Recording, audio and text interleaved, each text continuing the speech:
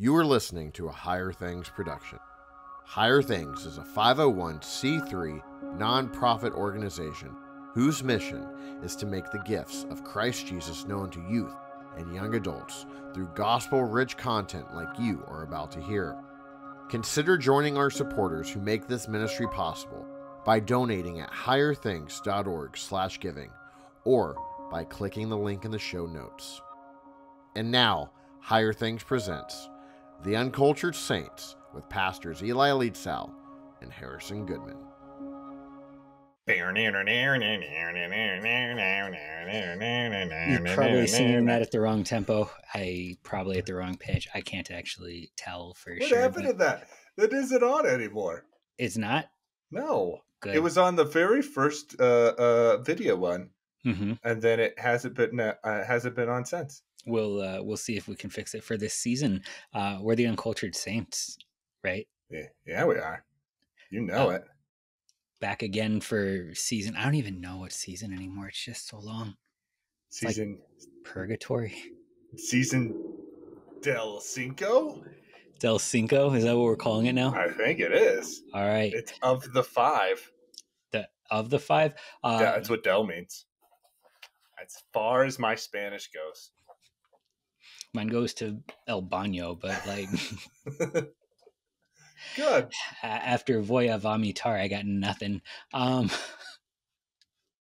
So how you been, buddy? I'm okay. Why is your cup yellow? I've never seen a yellow cup before like that. I don't know. Somebody got it. I think they got it during Easter time. We got a bunch. We got like pastel purple and a pink one that I don't like. I try because I have a cup of water all the time up in the pulpit. Mm-hmm. And for the longest time, I was trying to go liturgical. That's obviously the thing that you should do just for yourself. Yeah. Right. So I'd have the green cup and then I'd have the blue one. Oh, so you could actually take like a dramatic pause during the sermon that nobody else actually wanted to hear from you. Right. Here's my white solo cup on Transfiguration Sunday. I'm glad that you're keeping it all things in their place. In good order. That's what we do. Yeah. Good and perfect order. Yeah, I know that the apostles were hoping for solo cups. They were. In the days of martyrdom. Oh, yes. Yes, as Peter was being crucified upside down. It's like they better get those solo cups right. I'm not dying for nothing. But I will. It was the anti-meatloaf. I wouldn't do anything for love, but I would do that. I would do that. Awesome. Okay, so we've ruined this season already, too. Nowhere to go but up. Let's talk about the Gospel of St. Mark. That's what we're doing, yeah. It's the short one, right? It's the short one with the weird, maybe, kind of, sort of abrupt ending, but as LCMS Lutherans, we better not say it has an abrupt ending, right? I on the historic lectionary, it sort of does. I love it, though, the way it ends there. I guess, though, no, because they'll pick it up and they'll keep going as the season goes. Yeah, well, let's just start at the beginning, or the part that's not even at the beginning, because it's an abrupt beginning just as much as it's an abrupt ending. Yeah, we don't get Christmas. Somehow, Mark has literally stolen Christmas from the children. Mark is the Grinch. Yeah, it's kind of, well, okay, so maybe we should kind of set up as least boring as possible. Talking about how commentators talk about the book of Mark and the Gospels as a whole when they're sitting in their rooms discussing things that nobody else cares about. So if you ask the average not Lutheran Church Missouri Synod commentator, kind of the orders of when the books were written, most say that Mark is written first, right? And most say, well, Mark is written first. Why? Because there's not that stuff. It appears to be the shortest. It appears to be the simplest. It's just kind of boom, boom, boom, boom. Like here are all of your bullet points, and now we're done. Mm-hmm. And then everybody is assuming, well, that was the first one written, and then people like Matthew and they Luke, added to it, right? They came along, they embellished it or added more details, if you don't want to go with the embellishing words, added more details to the accounts. And then that's why those are a little bit longer, a little bit more extravagant. Right. So you kind of have two choices then when you deal with this. Either there is not Christmas in this story because Christmas had not been invented yet, or there is not Christmas in the story because everybody already knows about Christmas, but the point of this story is not Christmas. It assumes Christmas, but it is not there to tell Christmas. And those actually really matter. If the Gospels are sort of, growing in complexity and confession, if the virgin birth is not actually something that the earliest Christians believed in, that would say something. But if the earliest Christians had already heard from, I don't know, say the Gospel of Matthew, all of these things, then as Mark sits down to tell his tale, he can actually bank on the fact that people have actually heard about this stuff before, and he can drive at the points that are really important to him, which might also be why Mark is a little bit more short and a whole lot more directly focused at the cross of Christ. Right. Yeah, and I think that gives a more compelling argument. And again, scholars are going to debate one way or the other. But with the understanding or thought process going in, saying, okay, Mark maybe Mark was the second one, or maybe even the third one written, with Matthew being the first, and then maybe Luke coming after that. Then you can have the good answer of, oh, this is why Christmas isn't in there. This is because it's already been told twice. This is why the temptation, and I think we're going to try and get to that today. The temptation is much shorter. You don't have the specifics of Christ's temptation in the desert like you do with Matthew and Luke. Oh, well, you already had those, and that's assumed that the hearer and the reader has already understood and heard these things. So Mark isn't taking the time to go through every single detail, because then the sermon would take too long, like this podcast. Exactly. 100%. Mark's smarter than us. Which also might then lend itself, when we get there in chapter 16, to the maybe quasi abrupt ending, because perhaps Mark isn't writing just a note by note textual history book, right? But perhaps it is more of a homily. Perhaps it is more of a we've got the history before with Matthew and Luke, and now I'm using that truth of what happened in time and space with Christ, but then I'm trying to drive a specific point to it. Right. So when we kind of get to deal with this, I think maybe just the place to start would be where Mark does then. We know that there is such a thing as Christmas because we have Matthew and Luke and really John all telling us that God was made man. But Mark just sort of starts with why. The beginning of the gospel of Jesus Christ, the Son of God. And then we can go into it. Yeah. Wait a minute. Did we talk about who Mark was? Who is Mark? Does that matter? Yes. We hear about Mark a little bit in the book of Acts, right? He kind of hangs out a little bit with Paul, and I think that he doesn't, and then he's hanging out with Peter, right? Mm-hmm. So it's interesting. Mark, along with Luke, Matthew, of course, is one of the apostles who walked around with Jesus. Mark and John too, right? John also, not like John the sequel. Right, correct. People argue about weird stuff in the Bible. Right, yeah, not his epistle. But do you ever get like a dog and name it after the dog that you used to have? Like, I have a dog named Goob, but if I got another dog, could I name him Goob too, or is that Goob 2? Is that verboten? Goob, is that anathema? Goob the redo. Yeah, the Redux. The sequel. Right. Yeah, I think you could do that. But Eddie, no, that's okay. But Mark and Luke, they're coming, not even a generation, but they're coming kind of on the heels of this. They've been disciples. They've been at the feet of the apostles. And some will argue or put forward that maybe a lot of Mark's gospel is kind of a focus on Peter and his accounts, right? So it's kind of Mark sitting there with Peter kind of at the end of Peter's life, and kind of transcribing the gospel in that way, which is kind of an interesting interesting perspective and way to look at it. It kind of matters though, because it's not only sort of were they there, were they actual witness to these things. I regretted it as soon as I said it. But it's also there. It's also a matter of, yeah, they were, they get to sing the hymn, but it didn't just cause them to tremble. That's maybe something to talk about another day. Maybe we should do a season on hymns when we really want to have people not listen anymore. Right. That's something for the future. It's also a question of authority. Like, who are you to speak on behalf of God for the entirety of those whom he would have believe?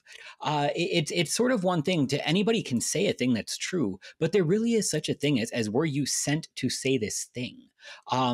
Because that actually matters. It's not just sort of a question of logistics, like too many cooks in the kitchen. We can't all give the announcements at once. We should appoint somebody, but there actually is a weight of authority that comes to proclaiming this for you, for the forgiveness of your sins, that you would believe and have eternal life. And so it matters that the apostles are actually supposed to be writing these things.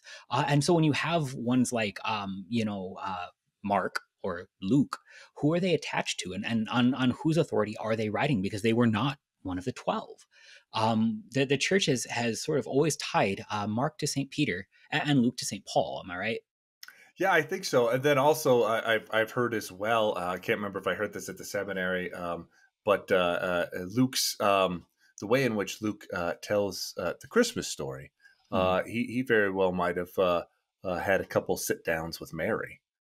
Just the way in which, and not giving Mary an apostolic position, but it is a very, you hear about in Luke, right? Mary's pondering all of these things in her heart, like a mother would.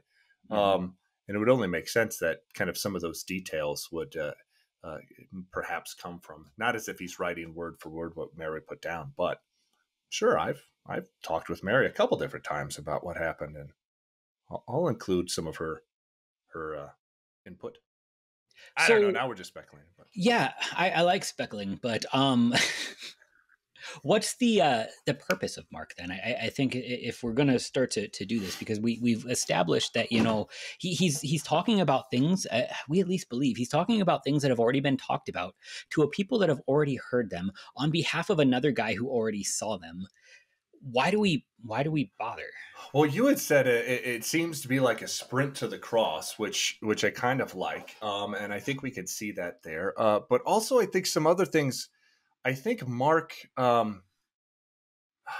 is, I don't think it's as simple as some scholars want to say, but he's really actually pretty in depth, and he's got some reasons why he does things literarily and like that. And he's portraying, and when I say he's portraying Jesus, I that's not to say like he's portraying Jesus this way and Jesus wasn't. No, he was, and this is what Mark is trying to get across.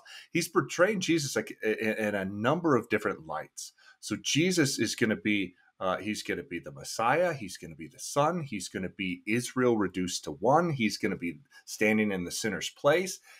And all of this is going to be happening all the time in Mark and changing really quickly, where 2 verses ago, you're going to see a clear, you are the Son of God. And then here you've got him, but now he's standing as one of the sinners in the place of. And so to see this all over the place, I think is kind of neat. So I think Mark is trying to do a lot of stuff, and we way oversimplify it when we just say he's the earliest and the first guy and the dummy in the room. I don't think he was. It's actually, I mean, just by listening to this podcast, you can tell it's harder to be precise than to just sort of ramble and fill up time. Mark is precise. He's pretty good at it. He gets right to the quick of it. And it matters. You actually see this in the Apostles' Creed. In the Apostles' Creed, when we talk about Jesus, we don't mention all of his miracles. We don't mention every single thing that he did, but rather, what are the things that have to do with your salvation? Mark is shaped in a lot of ways very similarly to the Apostles' Creed, in that it's not that these things didn't happen. It's not that we just hadn't figured out that they should be talked about, but as Mark speaks, as he preaches, as he writes this gospel that would be received by the church for all generations until Christ comes again, the things that he is concerned with, they are the things of salvation. And so when he starts with Jesus, God was made man for a purpose. It was not just to walk with me and talk with me. It was not just to give me basic instructions before leaving earth. It was not to do any sort of evangelical bumper sticker-esque kind of thing. It was to die for my sins and rise again for my salvation. And so as we start then with the baptizer baptizing for repentance and the forgiveness of sins, right? Yeah. I think because and maybe you disagree, but I think because we're not trying to get through an entire chapter and all of that, and we are specifically, and we're not going to go verse by verse, but because we are going to be kind of picking out specific differences that Mark has, it probably would it would be good if we kind of read through the section that we're just going to be talking about. I love it. That way we're just not saying, hey, when Jesus was baptized, and then in your mind you've got Luke's version and Matthew's version and Mark's version without hearing Mark's version. And more often than not, we don't sort of have Mark's version in our minds. So that's probably good. We're reading from the ESV, right? That's what I am. Let's go. Okay, I'll read the first little section and maybe, and then you can commentate a little bit on it. So, the beginning of the gospel of Jesus Christ, the Son of God. As it is written in Isaiah the prophet, behold, I send my messenger before your face, who will prepare your way. The voice of one crying in the wilderness, prepare the way of the Lord, make his paths straight. John appeared, baptizing in the wilderness and proclaiming a baptism of repentance for the forgiveness of sins. And all the country of Judea and all Jerusalem were going out to him and were being baptized by him in the river Jordan, confessing their sins. Now John was clothed with camel's hair and wore a leather belt around his waist and ate locusts and wild honey. And he preached, saying, After me comes he who is mightier than I, the strap of whose sandals I am not worthy to stoop down and untie. I have baptized you with water, but he will baptize you with the Holy Spirit. That ends right at verse 8 there. So inside of that, I don't want to do the whole thing based on what we don't get. I want to talk about what we do have, because it's not that Mark is forgetful. It's the stuff that he wants in there. He wants in there for a very explicit purpose. John was out baptizing for a reason. It was not just sort of the next flashy thing. It was not sort of the next act of penance. It was the forgiveness of sins. What was John doing? He was forgiving the sinners. Why did Jesus go out there? To become a sinner.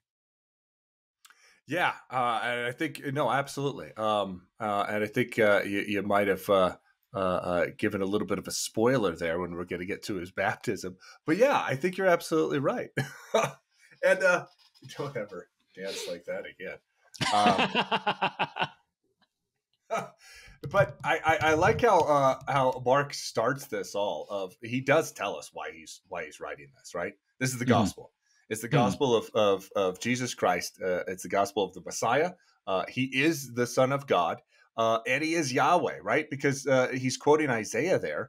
And in quoting Isaiah at the very end, right, even though he's kind of alluding, this part of Isaiah is alluding to John the Baptist, right? But it says right at the end there, prepare the way of the Lord, make his paths straight. Now, obviously, Isaiah, when he says Lord there, he's speaking Yahweh. And yet when Mark is describing this, it's like, well, John came on the scene, and right after him came Jesus, and John is preparing the way of the Lord, i.e., Jesus is Yahweh.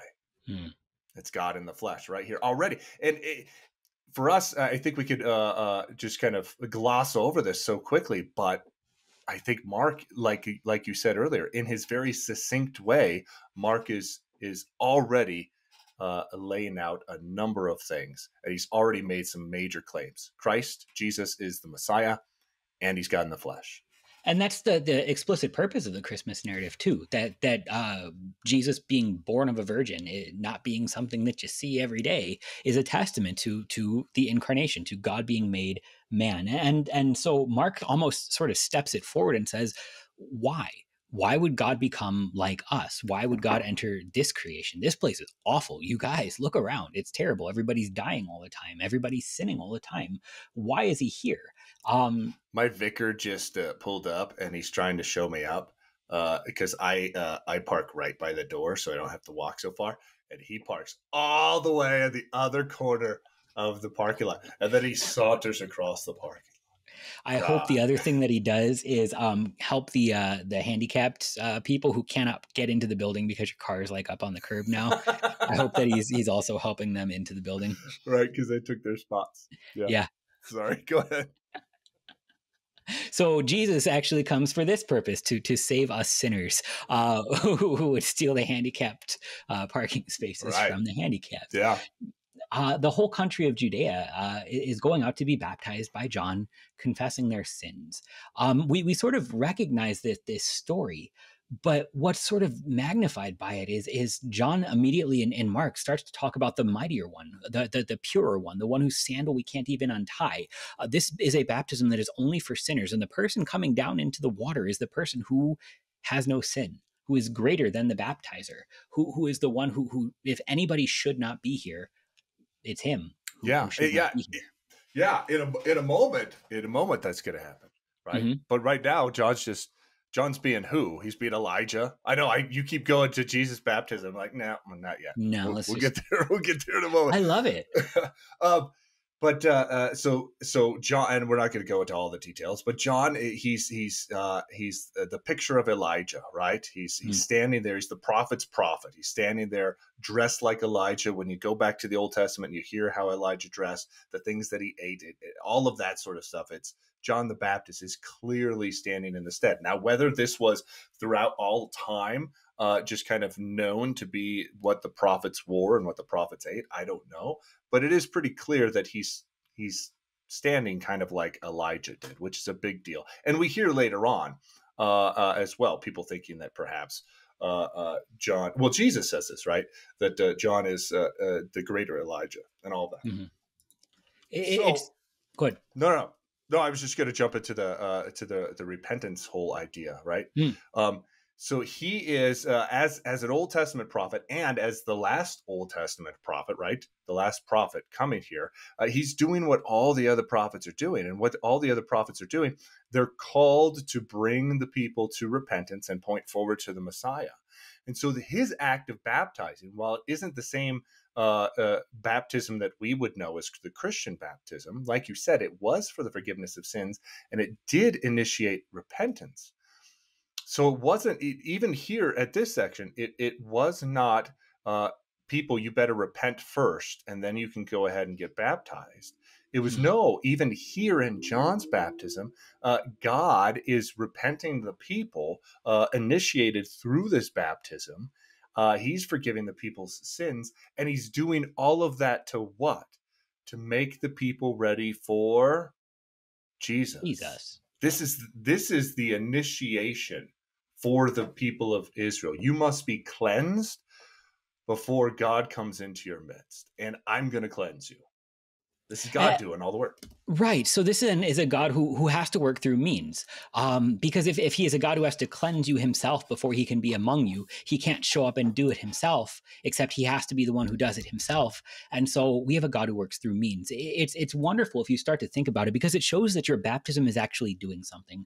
It's not just sort of your I pledge allegiance to the Jesus, but if God has to be the one who cleanses you before God can be around you. And so when God uses agents, when God uses people and stuff to accomplish things, they do the things that he wants. And so God spoke through John the Baptizer. God baptized through water. And in the reception of that baptism, the people actually were made clean. They did receive the things that they would need so that they could confront the reality of the mercies of God.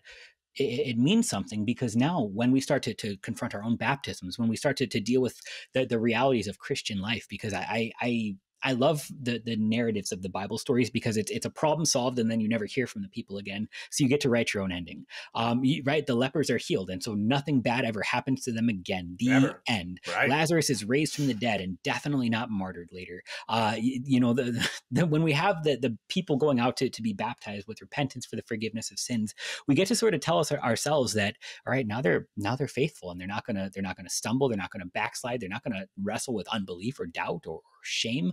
Everything's just hunky-dory. And then I get to look at my own baptism and all of the messes that I have made since the font, and recognize it is still God working in that font. to forgive my sins. It is still God working to daily make me holy and clean before him. Right. Yeah, absolutely. It's, yeah, wonderful. Can Jesus get baptized yet? Yeah, I guess so. Let's do Thanks. All right. Well, finally. Yeah. Oh, it's been so long. And then it happened, and a voice talked again. It's real short. You are my beloved son. With you I am well pleased. So Jesus goes to receive the sinner's baptism, even though he's not a sinner. And God is pleased by this. This was not a mistake. Jesus goes where only the sinners go to do something that only the sinners need, and it's pleasing to the Father. Because in this act, you have Jesus then assuming our sin. You have Jesus assuming the role, the stance, the representative of the sinner. Yeah, so I think. Sorry, I cut you off. Go. He's going to have to do something with that sin, right? Eventually, yeah.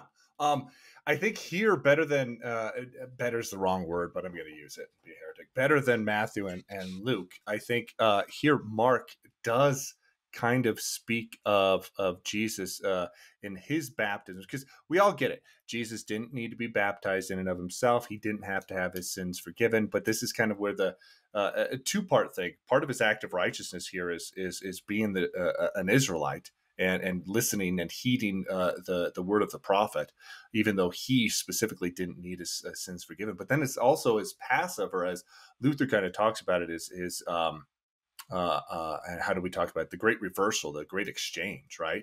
Now Jesus is he's taking the place right away. Mark has Jesus standing in the place of the sinner, because we know that the only person who should be in the water is the sinner. And here we've got Jesus as the first individual that we get to hear standing in the water. Even though we know he's not a sinner, he's standing in the place of the sinner. So Mark does a great job with that, but then he also does some interesting things with the language that Matthew and Luke don't do. Right before that, so in verse 10, where Mark writes, "And when Jesus came up out of the water, immediately he saw the heavens opening and the Spirit descending on him like a dove." Our English translation use opening. The Greek is actually ripping asunder, tearing apart, right? So it's tearing apart the heavens. It almost kind of sounds like a violent thing. Mark is violent, because as soon as this is done, it's immediately the Spirit drove him out into the wilderness, like the same way that Jesus drove out the money changers in the temple.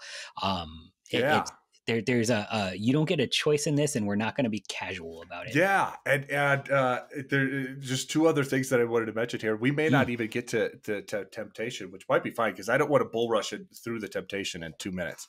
You would hate to do that like Mark does, right? Right. I don't want to do it. I don't want to do.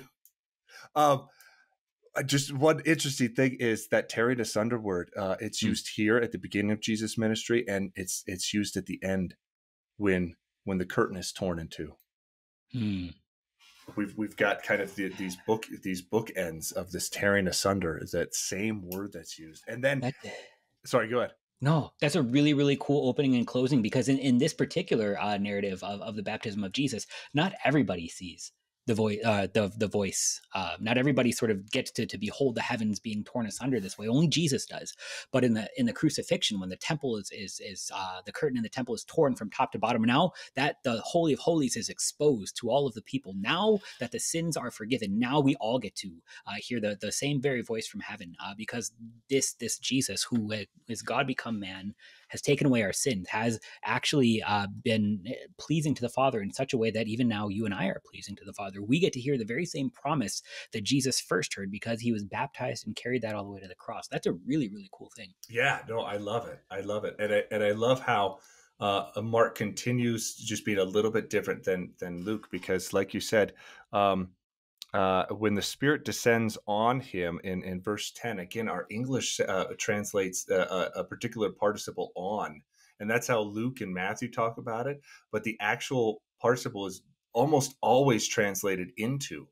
This is almost like a possession sort of thing. Like the Spirit is coming into Jesus, right, at this baptism, right, anointing him as this Christ, this Messiah. And then, like you said, because the Spirit is in him, he doesn't have a choice. That's not kind of muddy those waters. But there is this idea that no, the Spirit's going to be doing something here. That Mark and Luke, and maybe we can leave it as a teaser, that Mark and Luke kind of describe it as different. And last thing, I know I've been talking a lot, so next time you get to talk a lot.